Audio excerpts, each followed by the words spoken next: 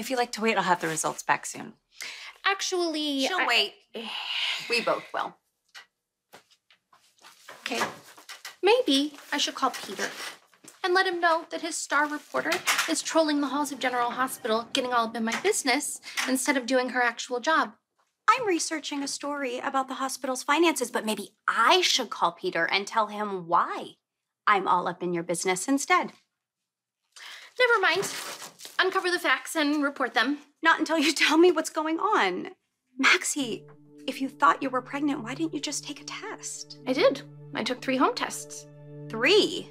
Why? Did they all come back with different results? No, they were all positive.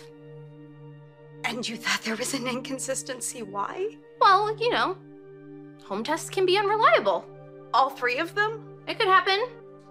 Especially to me. And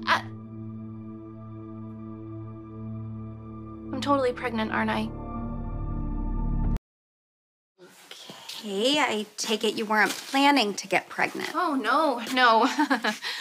Peter and I have not been living together for that long. We've never really had an in-depth conversation about having kids. And the only time the topic of marriage came up was when we were arguing with Spinelli. Wow, okay. There's a lot to unpack in that statement. Yeah, I have no idea how Peter feels about potentially being a father. And he had a total crisis of confidence before he moved in with me because he was afraid to be happy. But he moved in anyway. And he lived through his fear. And Peter's a really happy man. And you know what? I would bet that he would love to be married to you and have kids and your family. Your family is going to be over the moon. Yeah, Mac, my mom, Anna, James, Georgie, they're all going to be thrilled. Spinelli and Robert, not so much. Do you really care what Spinelli and Robert think? Of course I care. Spinelli is Georgie's father. Not that I have to clear any life-altering decisions with him. Are your feelings about this pregnancy complicated because of Nathan? Okay, I am always thinking of Nathan, but this has absolutely nothing to do with that. Okay, then what is it? Or are you and Peter are okay, right?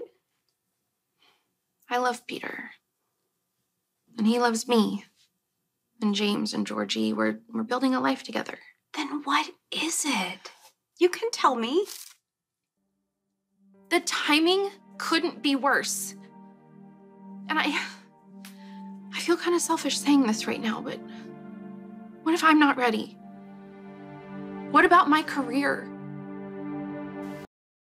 I mean, I'm not the first woman to have a surprise baby in the midst of a major career move she's been waiting her entire life to happen, right? Okay, we're not talking about other women. We're talking about you. And it's okay to take a pause and evaluate. You just got on board with deception. It is a big deal. I feel so selfish, okay? I think about Nina. She would kill to be in this situation.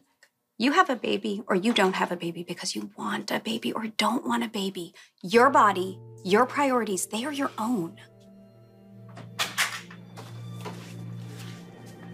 Are those the results?